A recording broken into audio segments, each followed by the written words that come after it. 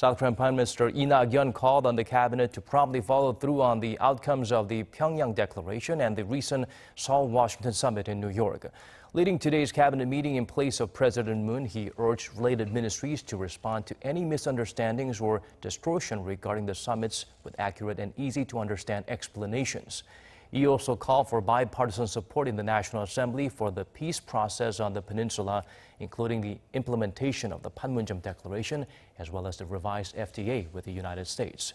The PM added that it's thanks to President Moon that the world knows that Kim Jong-un is willing to denuclearize.